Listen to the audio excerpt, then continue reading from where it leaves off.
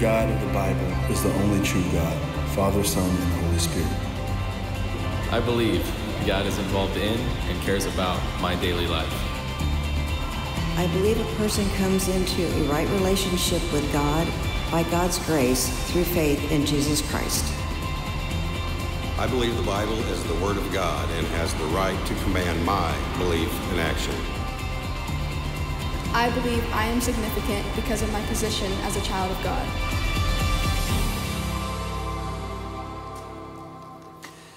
Hello, church. It is so great to see you, whether you're here in the North Sanctuary, the South Sanctuary, you're part of our Speedway campus. So excited to have Westside Leavenworth, Colonial Presbyterian Church, Harvest Ridge Church joining us on this journey, as well as the folks from Cordillera Ranch in San Antonio, Texas. And of course, we love always the people that are online, including a guy named Mitch Nutterfield, who's joining us today from Trinidad, Colorado. Let's let Mitch know that we're excited he's here. Let's give it up for Mitch. Way to go, Mitch. We're so excited that you have joined us.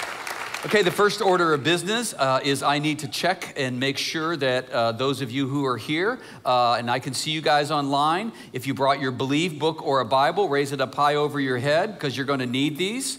All righty, I've taken note. I've got this spiritual gift of knowing who's done it and who's not. You're going to need this. If you're brand new, ask the person next to you, what is this thing that he's talking about? It's a pretty cool journey that we are on. As a matter of fact, behind me, there are 10 doors, and each door symbolically represents access to the life God intended for you to live. But in order to get access to it, you have to unlock the door. And so what we are seeking to do is to give you the key to unlock each door, to give you access to the life God intended for you to live. Each key is a key belief found in Scripture. Door 1, the key, can only be opened if you know the answer to the first key question. Who is God? If you know it, say it with me. I believe the God of the Bible is the only true God, Father, Son, and Holy Spirit. How about the key scripture? May the grace of our Lord Jesus Christ and the love of God and the fellowship of the Holy Spirit.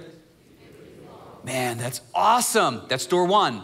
Behind door 2 is an amazing life. And in order to get access to it, you have to have the key that unlocks this question. Does God care about me? If you know the answer, shout it out with me. I believe God is involved in and cares about my daily life. How about this scripture? Say it with me. I lift up my eyes to the mountains. Where does my help come from? That is so exciting. Some of you who are maybe guests online or here in the room are thinking to yourself, I'm familiar with preachers who quote scriptures, but I'm not familiar with an entire church body that is all on one page declaring what they believe and why it matters. Well, guess what? Welcome to Westside Family Church, because we are a group of people, right? Let's give it up. Come on. We're a group of people that are on a journey to finally be able to declare, I know what I believe and why it matters. So today we come to door number 3. Are you ready to find out what's behind door number 3? Yes. Are you ready to find out what's behind door number 3? Yes. Come on, I'm preaching better than you're responding. Let's pray, then we'll get to work. God, thank you so much for your word that gives us the access to these key ideas, these key beliefs, that if we embed them in our heart, it will change our lives forever.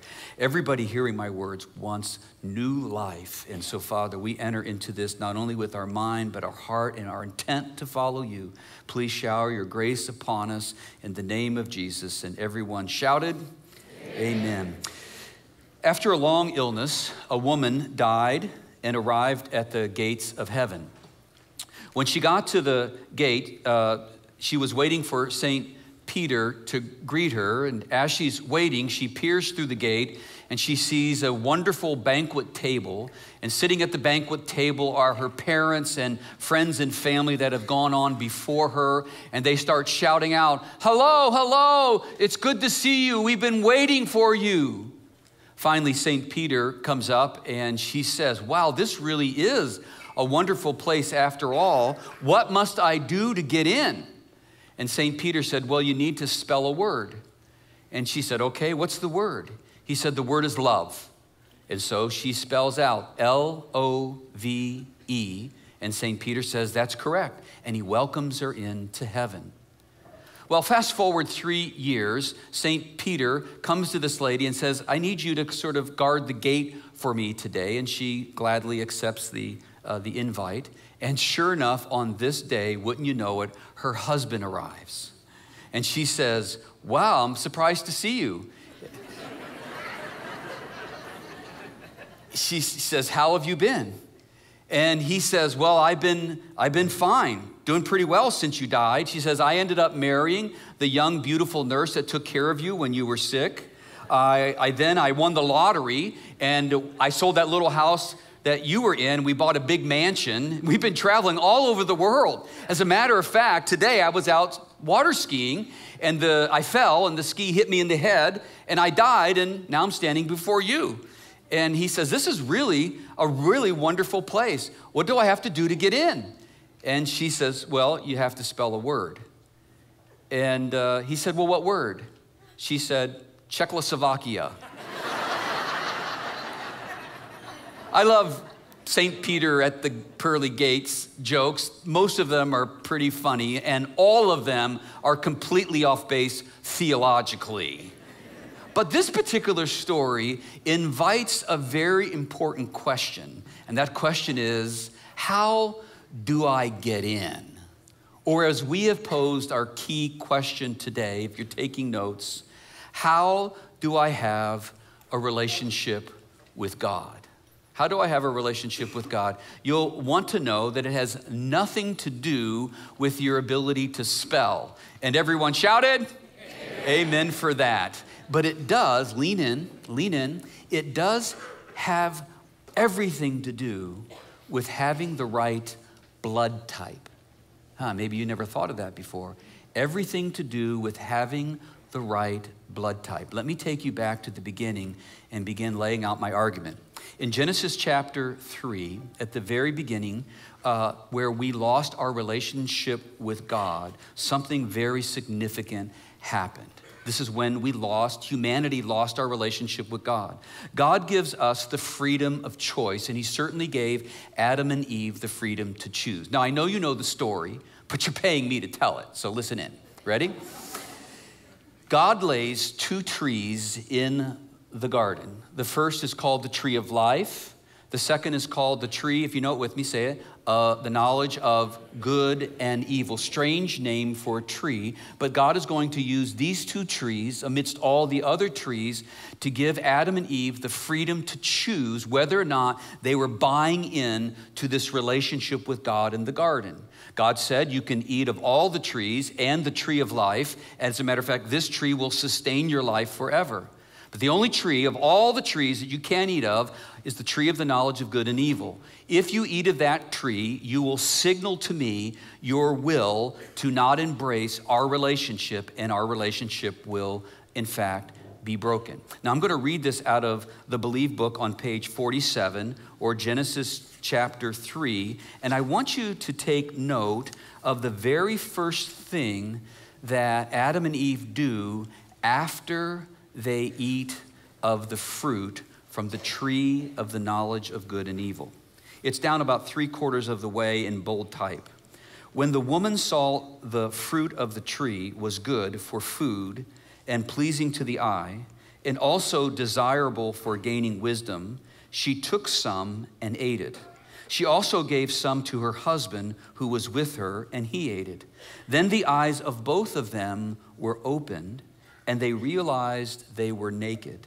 So she sewed fig leaves together and made coverings for them. It's interesting, at the moment that Adam and Eve take of this fruit, they cover themselves with fig leaves. Why? Because they felt vulnerable.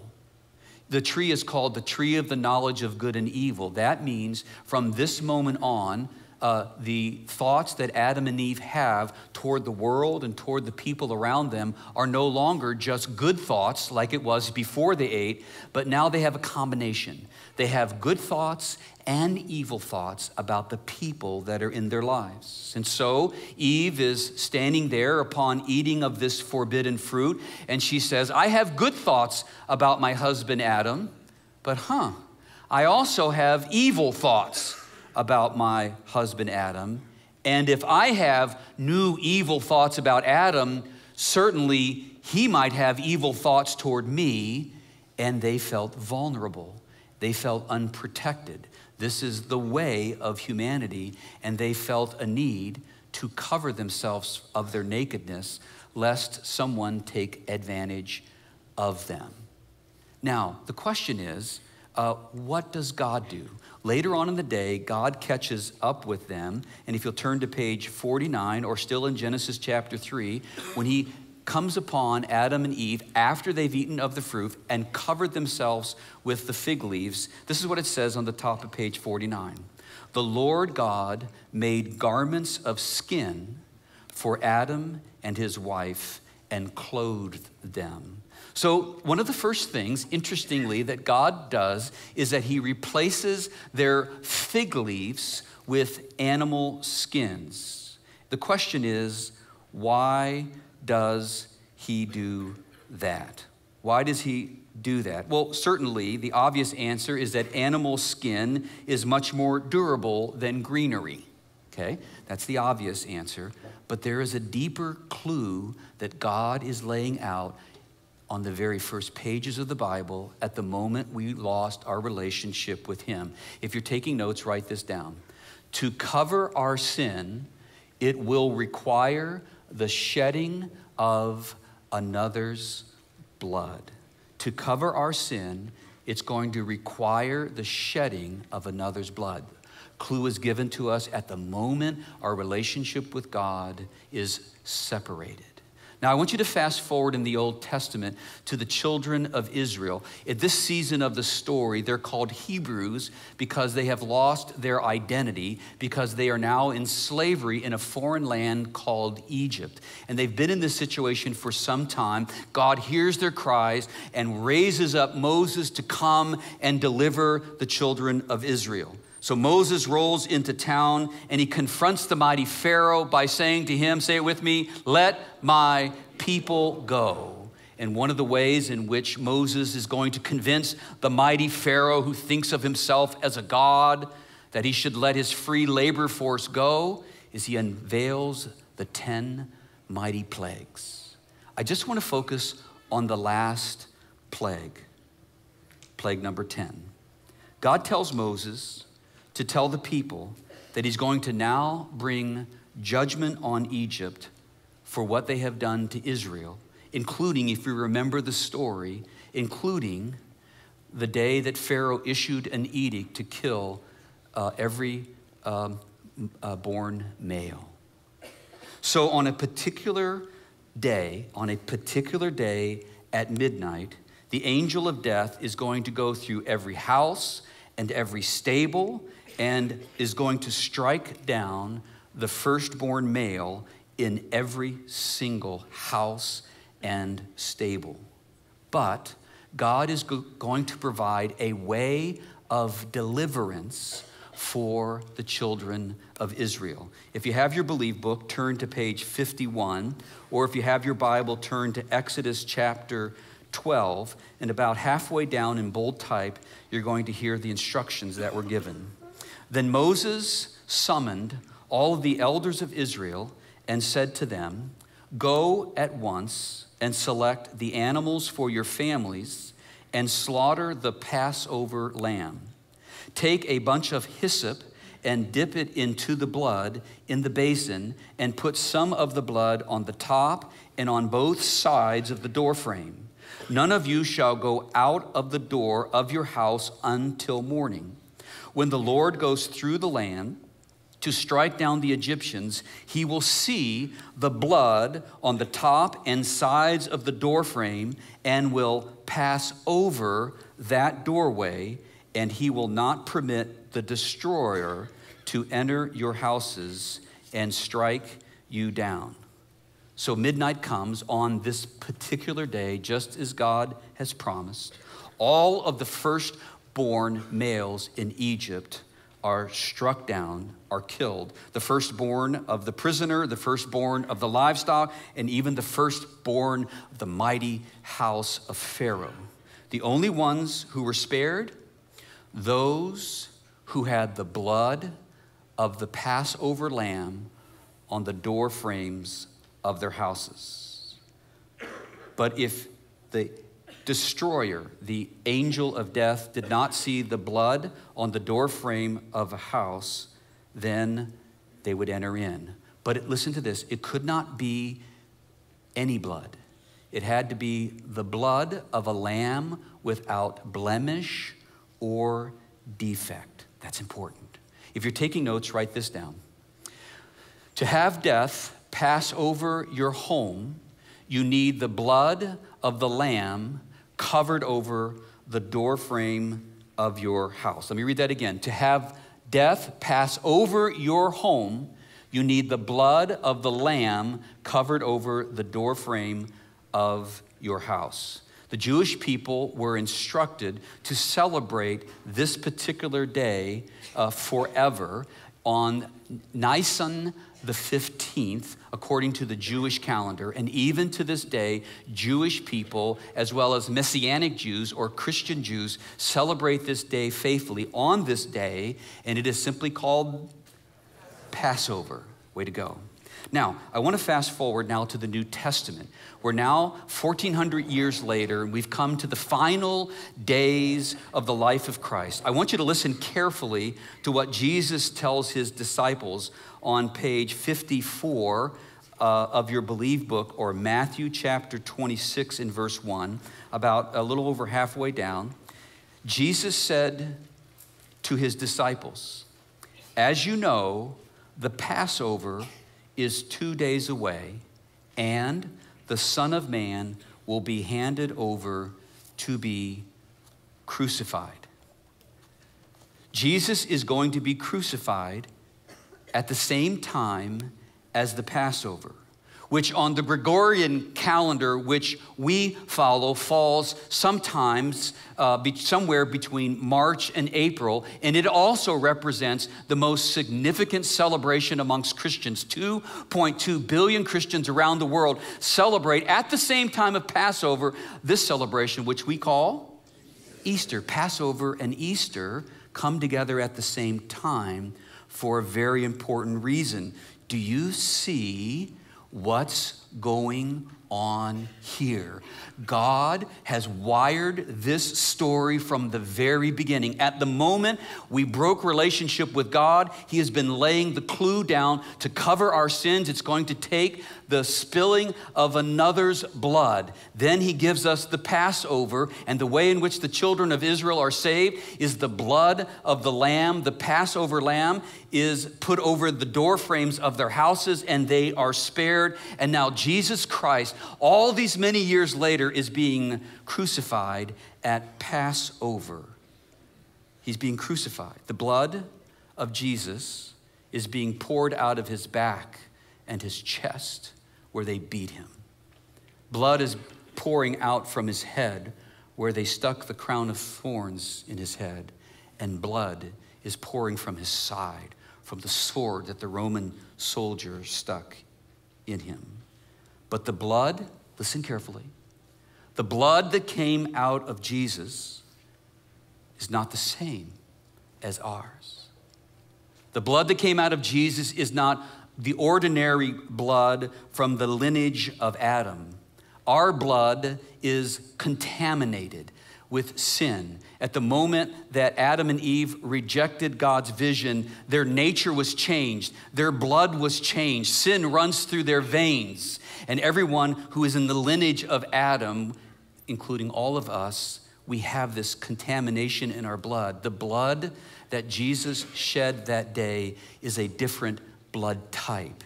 It is a blood from a lamb who is spotless and blameless. Listen to what John says in John chapter 1 and verse 29. The next day, John saw Jesus coming toward him and said, "Look, the Lamb of God who takes away the sin of the world." Jesus all along has been the Lamb referred to in the Old Testament. Listen to what Paul later wrote. He obviously got the connection. 1 Corinthians chapter 5 and verse 7. "Get rid of the old yeast so that you may be a new unleavened batch as you really are." This is what I wanted you to see. "For Christ," read it out loud with me, "our Passover lamb has been crucified," sacrificed. The Passover lamb. Jesus is the Passover lamb. Now I want you to listen to what the Apostle Peter said later in 1 Peter chapter 1, verses 18 and 19. Listen closely. "For you know that it was not with perishable things, such as silver or gold, that you were redeemed from the empty way of life handed down to you from your ancestors, but with the precious," say it with me, "the precious blood of Christ, a lamb without blemish or defect." Peter says no amount of money will be able to get you out of the predicament handed down to you by Adam, our ancestor. It will only be through the precious blood of Christ, a lamb without blemish or defect. It means that his blood is without contamination. There are no contaminants like ours. Remember, God covered Adam and Eve with the skin of an animal. He was signaling to us it's going to take the blood of another to cover our sins. Going deeper, it's going to take a different blood type, a blood that is not contaminated with sin. So here's the key question. How do I have a relationship with God? If you're taking notes, write this down. For death to pass over you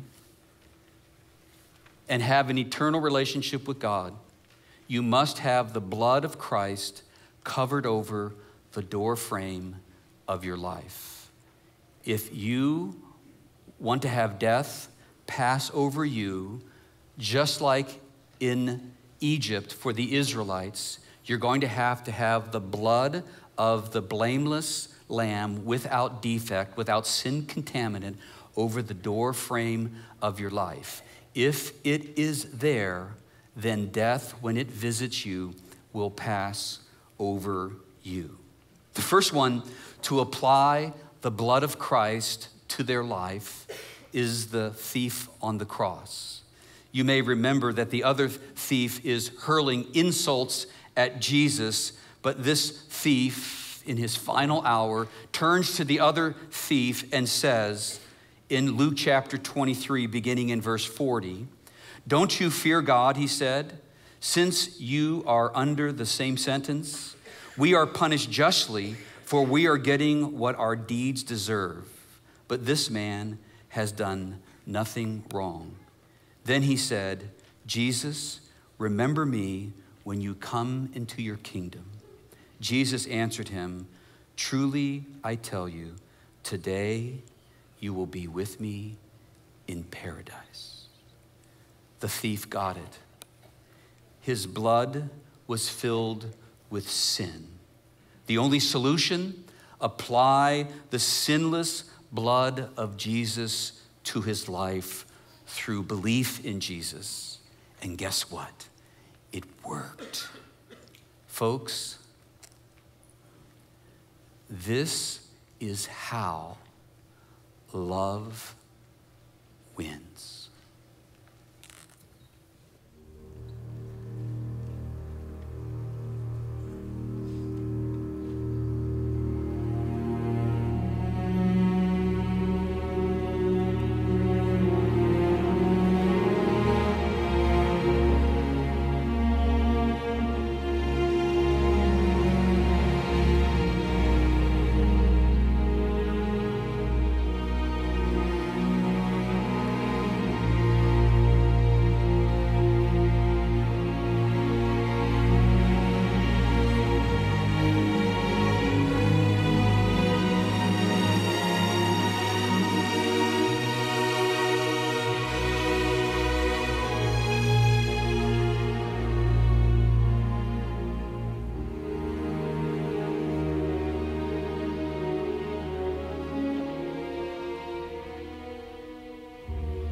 life began like any other man,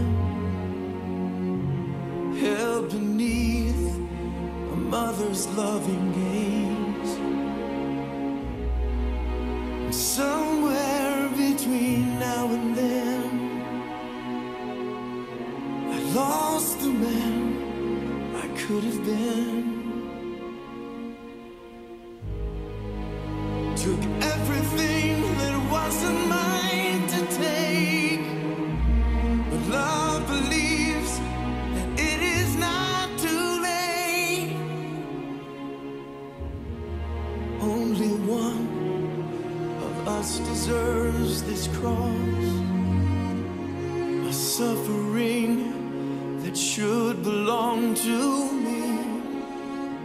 And deep within this man I hang beside is the place where shame and grace collide. And it's beautiful agony that he believes it's not too late for me. This is how love wins every single time, and climbing high upon a tree where someone else should die. This is how love heals the deepest part of you, letting himself bleed into the middle of your wounds. This is what love says, standing at the door. You don't have to be who you've been before. Silenced by his voice, death can't speak again. This is how love wins.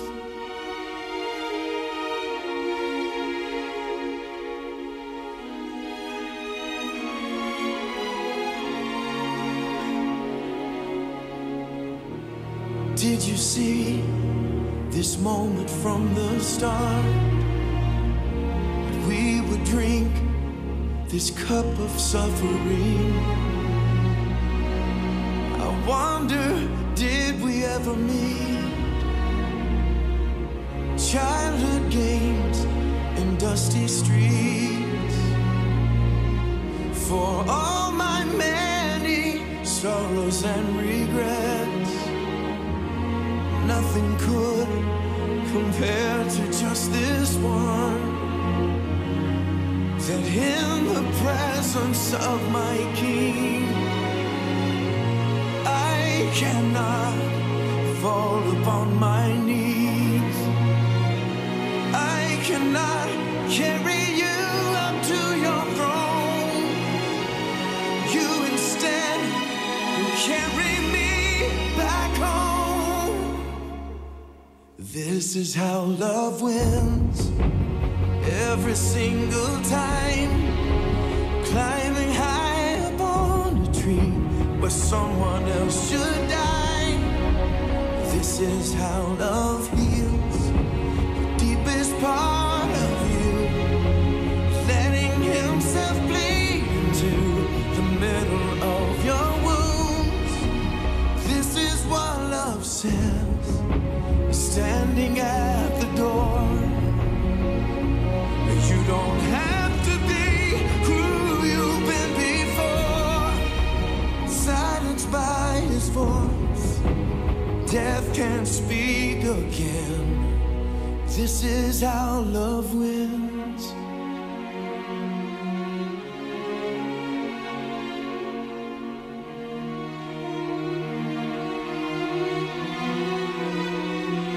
What can wash away my sin? Nothing but the blood, nothing but the blood. What can make me whole again? Nothing but the blood, nothing but the blood. 'Cause this is what love says, standing at the door. You don't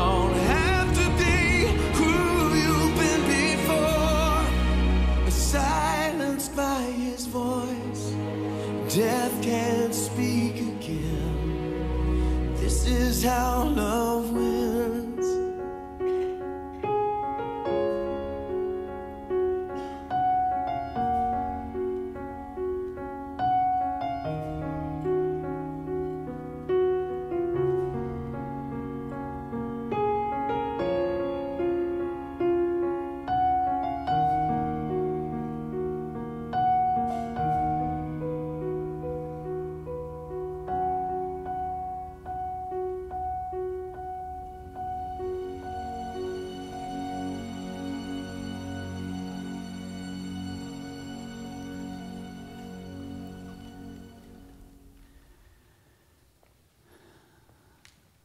This is how love wins.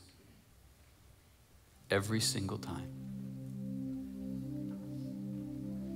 If you would like death to pass over you, if you would like a relationship with God, if you would like to live eternally in His presence, you need to realize it has nothing to do with your ability to spell. It hasn't anything to do with your good works or simply being slightly better than the person next to you. It has nothing to do with the amount of money you give to the poor. It has everything to do with the blood type. So I ask you the question, have you applied the blood of the Passover lamb to the doorframe of your life? I'm not saying, do you understand it? I'm asking if you have embraced it for yourself. I'm not asking if your grandmother prays for you. I'm not asking if you go to church. I'm asking you, have you made the visceral decision that said, oh my God, I have offended God. I have sin coming through the veins of my very body. And if I die in this condition, I will die eternally separated from God. And have you come to terms with that and that God provided the solution? He left the heavenlies as God, took on flesh. And flowing through His veins is not a contaminated blood like ours, given to us by our ancestor Adam, lived out by our own choices, but rather it is sinless and without defect. And when it poured out, it became a sufficient sacrifice for the forgiveness of our sins. When death comes to your door, I speak to you the truth. If the blood of the Lamb has not been applied by your decision, the doorframe of your life, God will honor your decision and you will experience death and eternal separation from God. However, if through simple faith and confession and belief, like the thief on the cross, you apply the blood to the door frames of your life, when death comes at your door, death will pass over you. Yes, the body of Adam can't make it into eternity, but the real you, the spirit will, and one day you'll receive a resurrected body just like Jesus to live forever and ever. So how does one do this?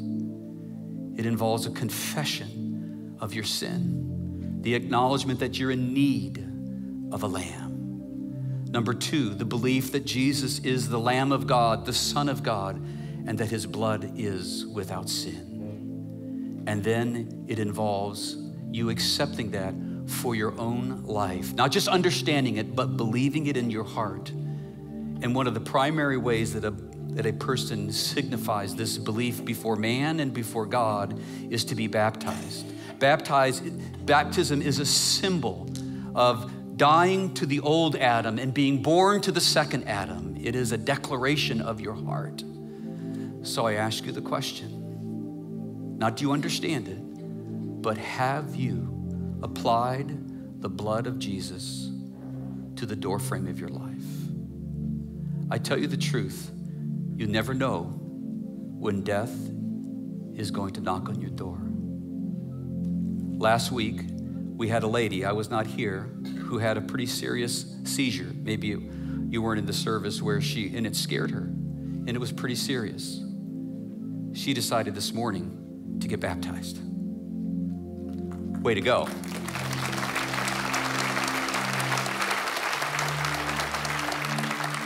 And the same is true for you. So we're going to give you the opportunity. We've already celebrated a number of people who chose to be baptized, and Pastor Jim is right there, and he's ready to receive you as well. You said, I didn't come prepared. No, this is how you get prepared. We have clothes for you. We'll take care of it. We'll receive your confession to accept Christ, and we'll baptize you. Maybe you've already done that in your heart, but you've never gone public for Jesus. He asked you to do this, and I cannot, if you believe what I have spoken to you today from the Word, I cannot believe that you would walk out of here not acting upon this amazing truth. Folks, this is how love wins every single time. Thank you for joining us for this message from Westside Family Church. We're on a journey of discovering how to think, act, and be more like Jesus. If you've been impacted by what God is doing through the Believe journey, we'd love to hear from you. Share your story at westsidefamily.church/WeBelieve. These stories are incredibly encouraging to both our staff and our church family. If you'd like to invest in what God is doing through Westside, you can give online at westsidefamily.church/give.